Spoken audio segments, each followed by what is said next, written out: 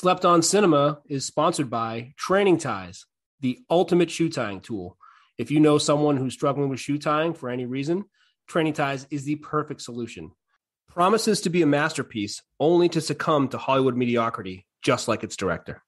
You're never asked to invest much in the characters, and by the time you've roused yourself to care, it's too late.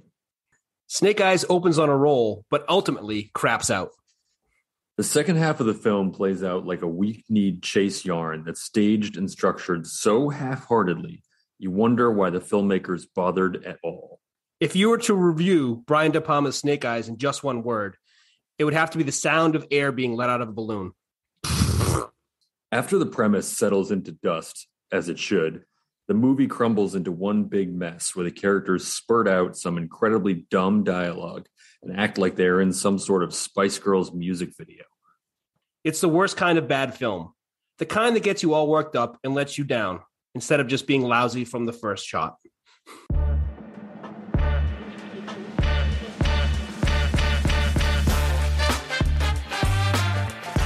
Welcome to this week's episode of Slept On Cinema. This week we are getting into Snake Eyes, the 1998 Nicolas Cage, Brian De Palma classic. I'm your host, Stan Steamer. I'm Grove Street. The house always wins. Everybody wins with this movie. This was an exciting time right from the get-go. I think some people, will get into this later, complain about it being slow towards the end. I didn't find it particularly slow at any point in the movie. I think it's a great film, great director, great actors, all around, great cast. And I know we say this every week, where I can't believe that this movie was below 50% for both critics and audiences. But I think I'm most shocked with this one than any movie we've seen yet. I watched it with my wife. She hadn't watched it before. And she often maybe agrees with some of the ratings on Rotten Tomatoes. And this one blew her mind. She's like, there's no way this qualifies. What are you talking about? Yeah, I couldn't agree more. I watched it with my wife, and my mother was here actually too. And everyone enjoyed it. I'm almost mad at myself. Most of these movies that we've done on this podcast, we've both seen like so many times throughout the years. I've only seen this movie once, I think, prior to watching it a few times this week. And I wish I had rewatched it more times over the years because for some reason it just has been forgotten. Yeah, I mean, I suppose with Nick Cage, he has so many amazing films that some are just bound to get lost in the shuffle. I get it. Yeah. Rotten premise. Detective Rick Santoro has never played by the rules. When he attends a high-profile boxing match with his friend Navy Commander Kevin Dunne, as well as Defense Secretary Kirkland, he witnesses a terrorist assassinate Kirkland. Despite a lockdown on the arena, key witness Julia Costello escapes, and Santoro begins to suspect Kirkland's death as part of a much larger conspiracy that involves boxing rivals and a beautiful stranger. Critics, 40%, audience, 35%. That's a terrible premise that they wrote. Like that, there's more to that movie than boxing rivals. I don't understand why that was the focal point of the premise. The movie goes on for quite a while before you actually see any boxing. The boxing has almost nothing to do with it. You know it's fight night, but you don't really know much about the boxers. Right.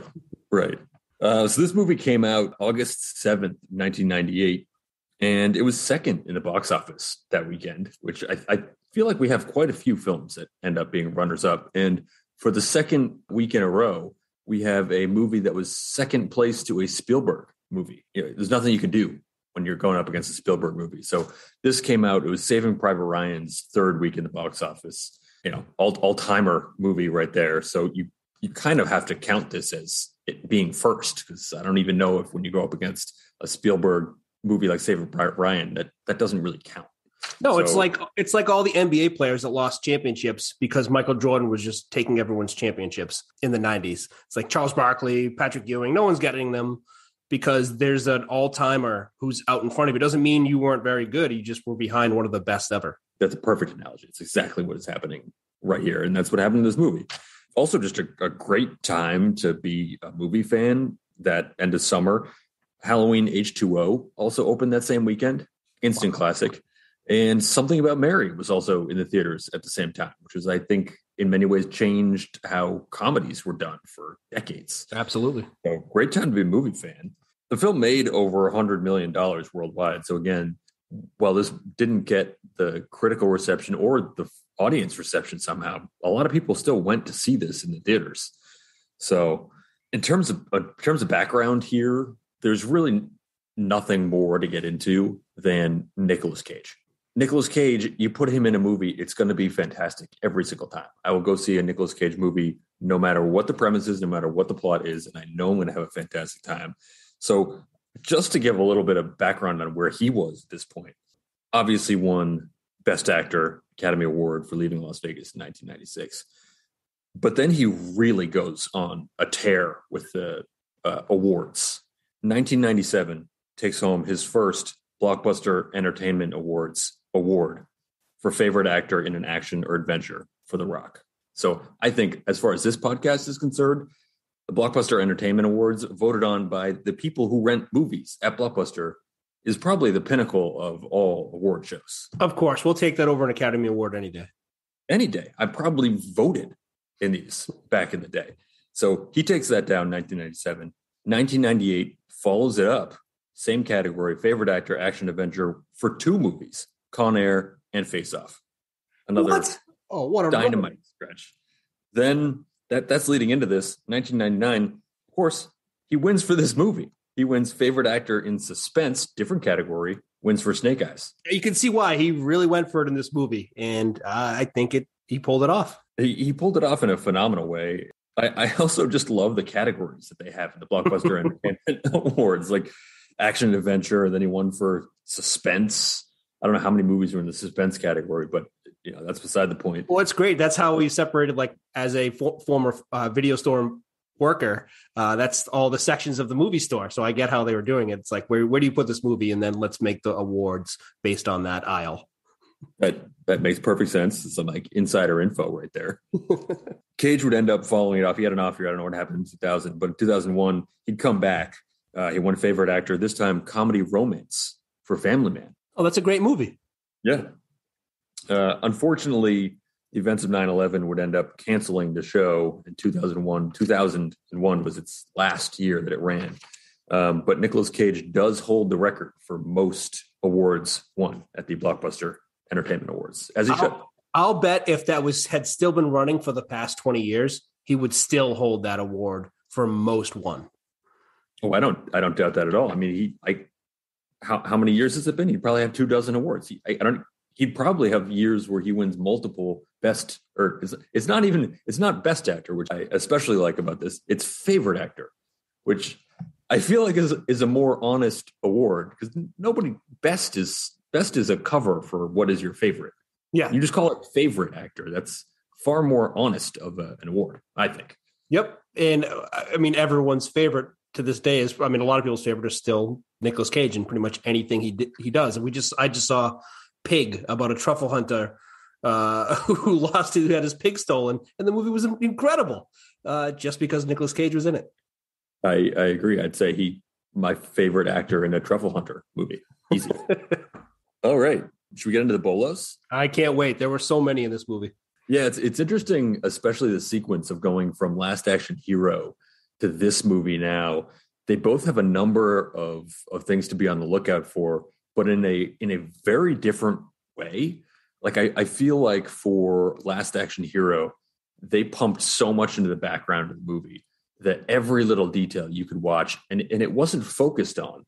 But if you watched it a number of times, you'd see, oh, there's T-1000 in the background. Oh, there's Humphrey Bogart in the background. Here, it's very different. Here, they put a whole bunch of details in, but also focused you on the details. And a lot of those details really matter. So it's a very different exercise going through to look for these things, because there were so many instances of your eye specifically being drawn to one of those details. Yeah, much of it. That's a great point. Do you want to go first? Sure. I will kick us off with, I don't know who in the prop department came up with this, but the gold cell phone. Oh, you already took my first one. That was incredible. I'm going to say Bolo columns, because Julia had a hard time navigating those.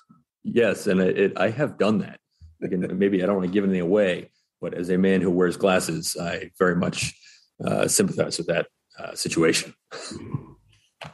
I'm going to say Bolo, a locator beacon. Great one. Bolo, 2 Kevin Dunnes. That is a good one. I heard there was a little anecdote about the actor Kevin Dunne ended up getting the hotel room intended for the character Kevin Dunne, and it was obviously a far fancier hotel room. Actor Kevin Dunne did not have as high a profile as the actor Gary Sinise did at the time. Yeah, I heard that as well, so it has to be true.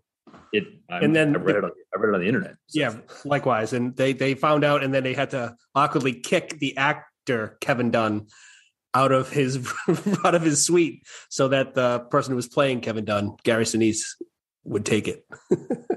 All right, I'm going to go with a Bolo, a class ring. Good one. Bolo All Sport. If you don't remember that, it was a competitor to Gatorade. There was an advertisement for All Sport in this movie. One of the biggest, the champions of All Sport was Shaquille O'Neal back in the day. His sport drink of choice. I wonder what happened to that, because I feel like sport drinks kind of took off. It was probably just a little ahead of its time. Didn't Pepsi? I think Pepsi owned All Sport, and then they bought Gatorade, so they didn't have to have their own sport drink anymore. Makes sense. You can't beat them. Join them. I'm going to go with a very disappointing boxing robe. Yep, very disappointing. Bolo Blood Money. That's a good one. I'm going to go Bolo Seahorse Mannequins. Seahorse Mannequins. Wow. That's a deep cut. That's good. Bolo learning what makes a conspiracy. I do now know what makes this a conspiracy thanks to this movie. Likewise. I'm going to go with Bolo One Busted Umbrella. Bolo the term girly man. Makes a couple appearances, I think. Yep, it does. I'm going to go Bolo A Keg in the Hotel. I had that too. A beer spraying party. I wondered how they got that in there. I feel like maybe security used to be different than it was today. Yeah, I don't. We both went to college and had times. I don't remember parties where people would just spray each other with beer. It's like a waste. All right, I'm going to go with Bolo Discussion about Drowning. That really doesn't make any sense. Yeah, none at all. Bolo, an unexpected left hook outside the ring. Maybe the only good punch you see in the entire movie. Definitely. All right, my last Bolo here, and I had to narrow the list down. I'm going to go Bolo A Ruby Ring. Yeah, that's a great one. It's very easy to miss. I'll go with my last one.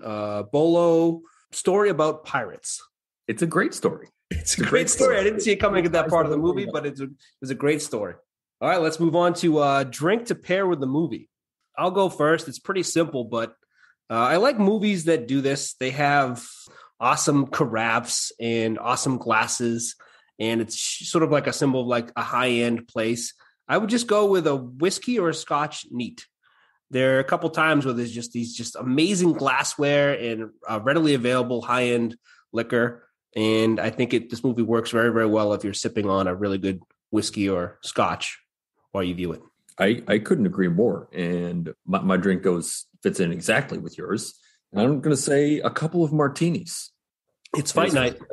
Perfectly with the glassware, perfectly with the classiness of the scene. And a couple of martinis even makes an appearance at one point in the movie. Yes, it does. All right, enjoy the movie, and we'll see you on the other side. I'm on TV. Hi, Rick Santoro. Hello, Richard Santoro. Ricky! And I am the king! Watch carefully. A crime is about to be committed. Now listen to me, Mr. Secretary. I am telling you, you're the one that's going to be sorry. You will be a witness. And the hardest thing to spot will be the truth. It was a phantom punch! 5 people make a conspiracy, right? You're all alone on this. The house wins.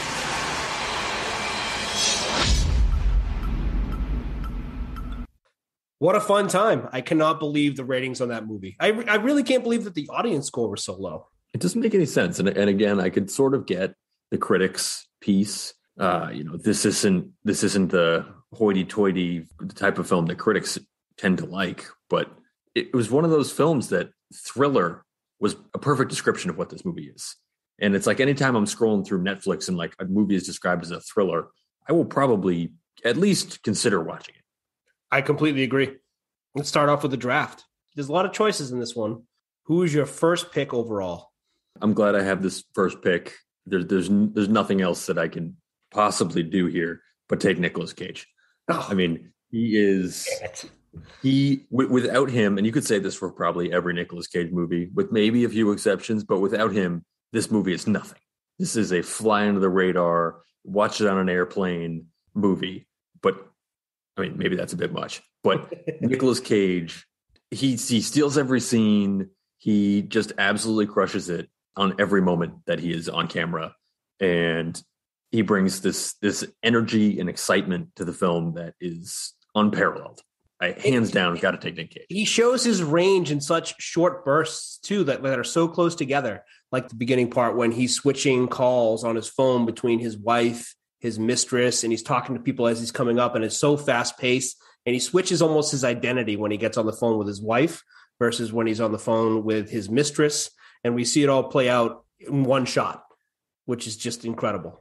Yeah, he has that skill of just turning up every single thing that his character is going through to such an extreme that it makes it easy for regular Joes like us to watch the film and know exactly what's going on with that character. He makes it easy for us, and I appreciate that. Yeah, there was a scene when he was talking to Julia in the stairwell, and he was like getting mad at her. And you were like, why is he being such a jerk to this person who's trying to do a nice thing? And then he just says, like, because now I have to do something I don't want to do, no matter which way I go. Like, it was just such a great scene because he just kind of came off like a jerk. And then you sympathize with him right afterwards. You're like, that's right. This is going to mean a lot for you. It's not just that you found out that there's this huge conspiracy. This means you might have to end a friendship or look the other way. And these are some really, really tough decisions. And he just nailed that scene. That was one of my favorite scenes in the whole film. I thought that was just, it was exactly as you said. It was confusing at first. You're like, why is he so angry? But he takes you through this series of emotions that he's going through. And he's, for the first time having to face this moral dilemma that clearly from what you see in the rest of the early part of the film, he has maybe never experienced a moral dilemma, because it seems like he just sort of flies in the seat of his pants, does whatever he wants, and doesn't really have any consequences. And that seems to be working pretty well for him. And this is the first time where it's really been a challenge, because he's just faced with such a problem, and he doesn't know what to do with it. Yeah, and just like his buddy Dunne says, like, just do what you always do. Take the money and look the other way. And this was just something that his moral radar just could not allow it to happen, which it's, for the first part of the movie, you didn't even know he had one. Yeah, and you almost feel him growing that conscience as the scene develops. Yeah, that's a great pick.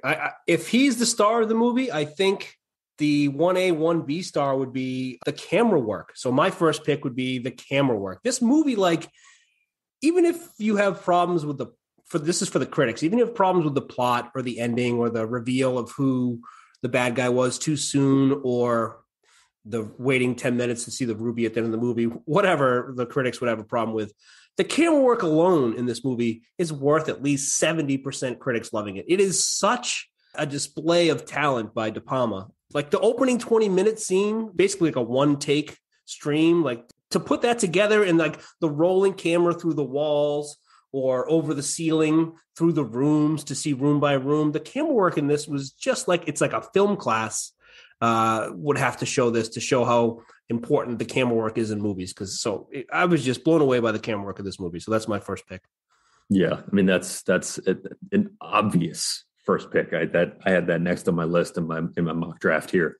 It did feel like a film school. I feel like I ended up learning a bunch because I was watching this. Like, oh, how did he do that? Those shots where he has someone in focus in the foreground and someone in focus in the background. Apparently that's called a split diopter. I know that now. I've basically gone to film school. Yeah, you did. And it was just, the whole thing was beautifully shot. That opening scene, we both love opening scenes that just put you into a movie and really get you feeling what the character is feeling the sense of place. And I thought that uninterrupted shot to start the film off really just gets you into this whirlwind of not only the fight night and the craziness there, but also the total insanity of Rick Santoro's life. Like, you're just sucked in by his presence and his aura, and the way they shot that really made you feel that. Absolutely. And they had the point of view camera from multiple different perspectives. I don't remember many movies that have done that before where, I mean, you have the boxer's point of view, you have Gary Sinise's point of view, you have multiple people's point of view, and you see the camera, you see what's going on from their perspective, which was just like so mind-blowing. You almost have to take a second, like, oh, wait, this isn't a camera anymore. This is I'm looking through the eyes of a character here. Especially that scene from like Lincoln Taylor, and there's like that crazy room with Cyrus, and then you get to re-see that scene when Nicolas Cage sees Lincoln Taylor for the first time from Lincoln Tyler's perspective. Yeah. It was just incredible. It's like, whoa, we're seeing it. It's like a mirror. We're seeing it from the other side now. I love that POV too. It made me think of, like, I feel like it's a common tactic in horror movies, like classic horror movies. You'd have the camera from the point of view of the attacker or something like that. But it isn't something that really seemed to jump the genre to other types of films that I can really think of. And this one did it unbelievably successfully. It almost makes it easier to understand the plot. It again, like, helps you and I along to figure out what's going on by using that technique. Yeah, absolutely. My second pick, I think I hadn't seen the movie in a while, and I didn't really know what Nicolas Cage's character, who he was. So that badge reveal, like 5 minutes in, I didn't like, you see him talk with a bookie, talk with his mistress, be a jerk to his wife about the pizza. He does that like yummy line. He messed up his buddy's hair before he goes on camera. He's just like an absolute jerk. And then, he sees Cyrus and he gets questioned in the basement, and he just holds up his badge, and you're like, oh my God, he's a cop. And he just seemed like he was just some rat from Atlantic City, just some nobody, shyster or whatever from the area. But like, he's a cop. He's a dirty cop. And you just realize that, like, right when he picked up his badge. Yeah, that's a great pick. And I think it also sort of, again, sets the tone for the whole movie, because the whole movie, you have this uneasy feeling because you don't really know what's going on. You don't have a sense of what the facts are. And just like that, in the first 5 minutes of the film, you're like, is this guy a good guy? Is he a bad guy? Is he a cop? Is he a criminal? You don't know. And then there's that moment where you suddenly get like a bit of a reveal, like, oh, all right, he's a cop. But then it's like, even after the reveal, you're like, well, but like, what kind of a cop is he? All right, for my second pick, and I guess this kind of goes with the style of the film, but I just love anytime a movie is shot and you experience it in real time. Like this movie, with the exception of the very end, after the whole scene on the boardwalk, start to finish, you're experiencing the movie the same time as the characters in the film are.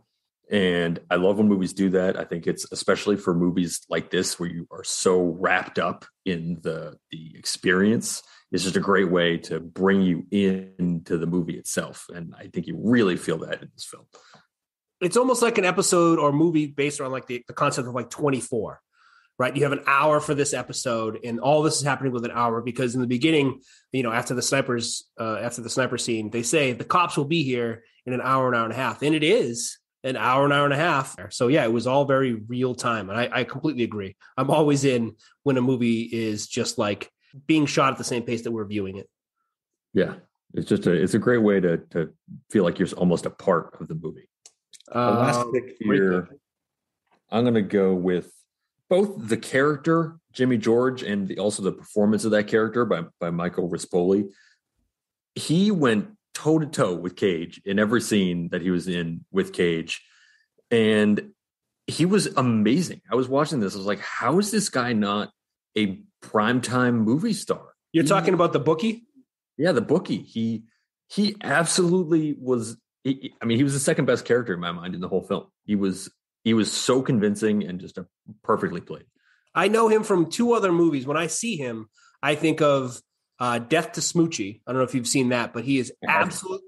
It's a dark comedy with Robin Williams, and he is absolutely incredible as like a punch drunk boxer. Such a great role. And Mr. 3000, baseball movie. He was like the catcher for some team. He became a bartender. He would just reiterate the line of the main character, Bernie Mac. So I know him from those two movies, and and also from Matt Damon, Ed Norton, Poker. Oh, Rounders. Yeah. Oh, right. Yeah. Rounders. Yeah, so he's from Rounders, and he was incredible in Rounders. I can't believe that he didn't have a bigger career because he was such a great character in Rounders. He could have even been the same character here and in Rounders. He seemed to have a bit more of a heart here than in Rounders. Yeah, maybe Rounders. You're right. Maybe it is later after he's had some hard times. That's a great choice. Wow, I didn't see that coming, but that's perfect. I'm gonna go with my third pick, the hero turn versus the heel turn, which I guess there was also a heel turn too. But like coming into it, Ricky was the bad guy almost because he's the dirty cop, and he met his buddy, the commander, Gary Sinise, who's the good guy. And then it flips where the bad guy becomes the good guy becomes the bad guy. A lot of times there's like a heel turn where like the good guy becomes the bad guy, but it's such a weird thing because you would expect Nicolas Cage's character to take the money and look the other way because that would just goes along with everything else he's done in his life. But it just hits some sort of like moral crossroads where he just then is like, no, I can't do this, and I have to stand up for this woman's life, and I can't kill someone. I can't do it. He looks at the blood money, and that's just not who he is. So it's the hero turn from who you would think would be the heel that I thought was really impressive in this movie. That's one of the things that's so great about this movie is you get both turns. Yep. And they kind of happen right around the same time, and it sort of just whips you around, and that's again part of the uneasy feeling because it's, who can you trust? Who's the good guy? Who's the bad guy? And it's just toying with you the entire time. Yeah, it was very, very well done. All right, we'll get to our sleeper round. Sleeper round. I had two things that I was debating about. I guess one will probably maybe just fall to the honorable mentions. But I guess for my sleeper pick, I'm going to go with, I love when they make a song just for the movie. Oh, I was going to bring this up. Yep, this is There's nothing I like more. I want Go Ninja Go, Addams Family Values. I want all of it. Mention the movie in the song. Absolutely. Got to mention the movie. It's got to be a little bit ridiculous. And I thought that ending scene with the construction workers where this song Sin City by Meredith Brooks. I never heard of Meredith Brooks, but her one song. She was a one-hit wonder aside from Bitch. Yes. I'm a bitch. I'm a mother. That one. Yeah, exactly. And it's great because you're like, all right, this is I got to listen to this song because this is so ridiculous. And this is like this very odd construction worker scene going on. And then at the end, you get the payoff of hanging around. You get to see that ruby in the pillar at the very end as well. The name of the title, the song Sin City, was a little questionable. I mean, they're in Atlantic City, correct? They are in Atlantic City. Sin City is a bit of a misnomer. Seems like you either just call it Snake Eyes. That's a pretty obvious one. Or Atlantic City, also another obvious one. I guess she's just singing about places that have gambling. That's a great pick. I'm going to go with the sniper scene where the Secretary of Defense and her get shot. It has to be good, too, because we saw it like 10 different times. That one scene where he gets shot and she gets shot in the arm, and there's the slow-mo saving of her by Nicolas Cage, and then Lincoln Tyler is like wakes up for a second and closes his eyes and pretends like he was down the whole time. Like that whole scene was just incredible. They went over from so many different angles, and every time you just learn more, and it was just so great every single time. Yeah, that scene was amazing, and it all those scenes where they showed it a number of times made me just wonder. I mean, they must have just shot them over and over again, but everything looked so consistent. It felt like they had to just have, like 1,000 cameras going on the entire time, but they must have just shot it over and over and over again. It did it so well that it looked like it was flawless. Yeah, absolutely. Did you have any I had like an honorable mention. This is when they're in the TV booth studio when they're watching when it's Cage and Gary Sinise up at the end, and Gary Sinise sees the video and picks up the remote, I guess, just hits the erase button. My honorable mention is the erase button. It's like, I've never seen an erase button on a VCR or anything before, but it was just perfect. And it's just, the guy hits erase and then erase pops up on the screen. You're like, oh, all right, well, so much for that. That's it. All that footage is gone now. Yeah, that's a great one. I just think that left punch from Cage on the reporter out of nowhere. So good. I can't stop laughing every time I see that. It's just, he just like argues him for a second and then just punches him out of nowhere. He lays him out too. It was so surprising that I wonder if that was real. Like if that was not part of the script, And Cage, I mean, you never know with Cage, right? Like he takes this very seriously. He might have thought the only way this works is if no one knows how to do this. And he might have just lit that guy up. I absolutely agree. He was probably just like pestering Cage on set, like, I don't know, asking for an autograph or like cut him in line at the donuts. And Cage was like, all right, I'm going to get this guy later. Yeah, that was a great punch. Best punch of the whole movie. Also another punch. Nicolas Cage was getting his butt kicked by the heavyweight champ of the world. And he was taking it and mocking the champ during the whole thing, calling him a girly man again, and champ, this is the best you got. And I don't know if it's a situation where it's like the lid of a jar being loosened. So maybe it's like he hit the tipping point, but all it took was one punch from Dunne to just knock him flat. He had been getting punched in the face by the heavyweight champ for like 5 minutes, but one punch from his buddy and he was out cold. I mean, that had to be it, because Gary Sinise is not going to knock anybody out if they're not, been buttered up already. No, absolutely not. All right. Do you want to get to our superlatives? So our superlative this week for this movie is best yelled line, which maybe should be our superlative for any Nicolas Cage movie that we do. Yeah. I mean, he yells a line better than anyone probably in the history of film. I can't think of anybody who's even in second place here. I mean, it's probably like his signature style. I would have to agree. So I'm going to go with, and this comes in the scene in the bar after the fight, when Rick is talking to Tyler and he's having this very intense conversation. He's outlining how he's sort of putting the pieces together, and then they're in this very intense moment, and then he just cuts in and says, "And you signed my kid's autograph." And it's just so, out of the blue, but it's also a very clear little nugget of insight into Rick's whole character and these transactional relationships that he has. Because clearly he's a terrible father. He doesn't want to talk to his son on the phone. He's cheating on the kid's mom, but he sees his way to get back into his kid's good graces. He gets this autograph from a fighter that his kid probably doesn't even care about, but he sees this is his opportunity to get something out of Tyler, get it for his son, and be the hero again.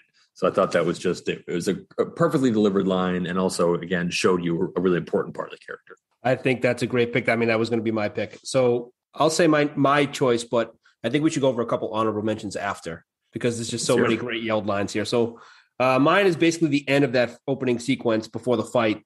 And Nicolas Cage's line is, "I was made for this sewer, baby, and I am the king." And then like the ding of the bell hits, and then we're right into it.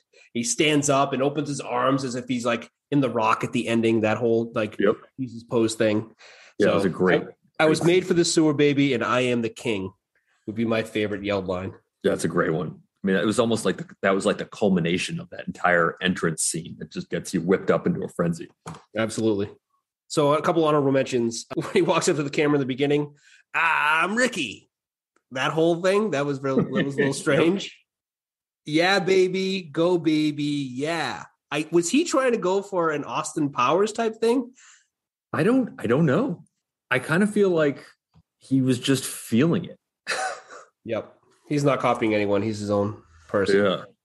And I think the "Go Tyler, go Tyler, go Tyler, go" chant as he was coming down the escalator was pretty good as well. Yeah. Just the excitement and the energy that he brings to this movie and every movie is something that, I think we could all aspire to. Absolutely.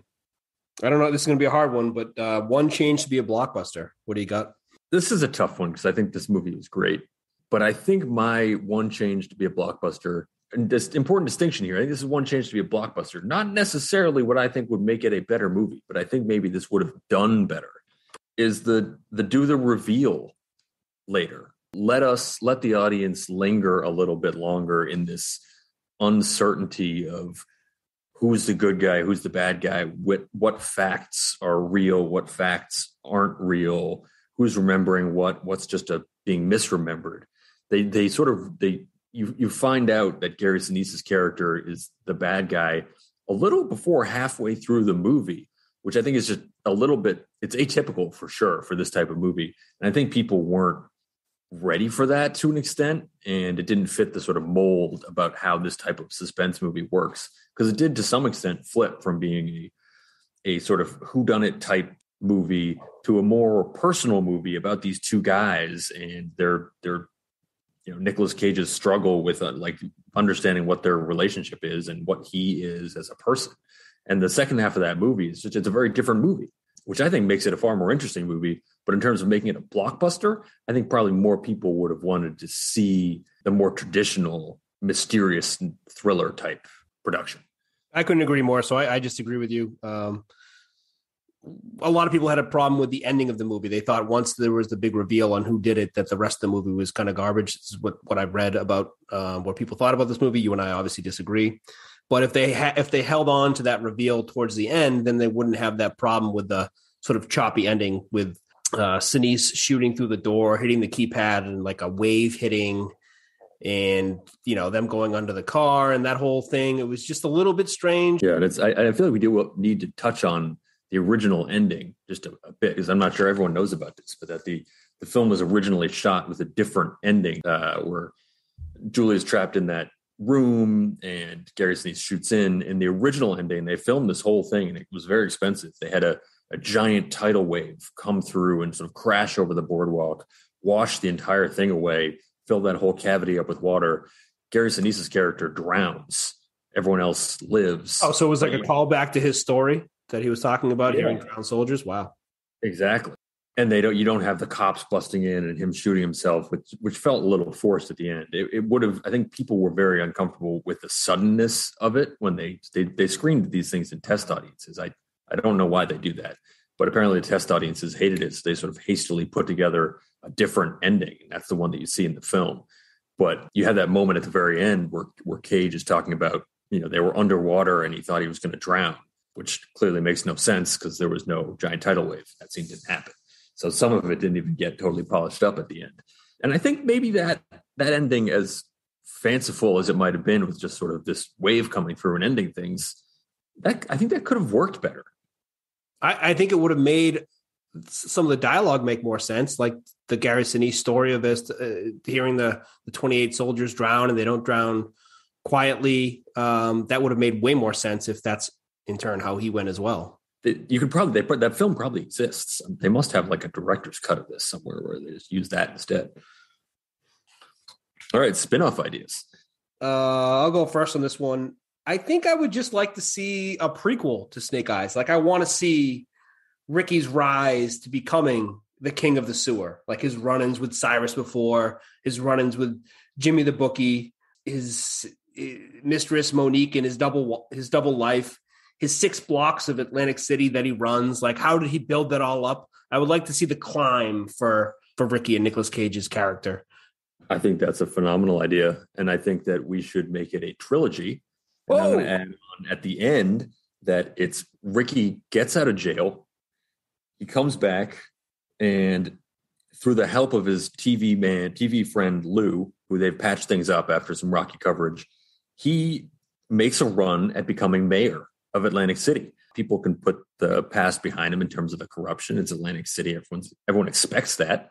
And then you see Nick Cage as mayor of Atlantic City, falls back into his old ways, and hijinks ensue.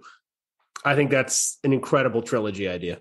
The only other idea I had, and this is really not polished up yet, but I want some sort of horror film that is that agent that had the ruby ring, who is now part of the building. I want her to haunt people in the casino. And part of this is I just don't think there has been a horror movie that takes place in a casino before. No, I don't think there has been. And that is shocking to me. I mean, anytime you go to a casino, it is a horror movie. You lose a lot of your money, but it's not, there's no video, there's no actual horror movie. And maybe we can get a little POV of her as the ghost that's haunting this casino. Perfect. It'd be perfect. It's just, it makes so much sense. Like, I can't believe this hasn't been a thing before. And this is just a perfect opportunity to do it. Wow, that's a great one. All right, we have a trilogy and a horror movie out of that. That's perfect. All right, do you want to get to what we're doing next week? Yeah, I'll let you kick this one off since I actually haven't seen this one yet. All right, sure. We are going to do League of Extraordinary Gentlemen. So this movie, I did not realize, it's one of these movies that this happens to us all the time where we don't realize something is a flop. And we watch the movie and you think it's great and you just move on. And then I go on like Rotten Tomatoes, and I see that this movie is 17% critics and under 50% for audiences. But this is kind of like what we talked about in Last Action Hero, of what we wanted to see with like all these famous heroes and villains come out of the screen. And what we wanted to see was like King Kong and Dracula come alive and watch them in a movie. And we get to see some notable people from literature like come alive in this movie. And it's just a fantastic ride and a fun movie. And I can't wait to do it. I read the synopsis of it, and I can't believe I haven't seen this. I don't know what I've been doing with my life. So I'm very excited. Can't wait. Sounds great. Well, this was a lot of fun, and talk to you next time. Yeah, later. Later.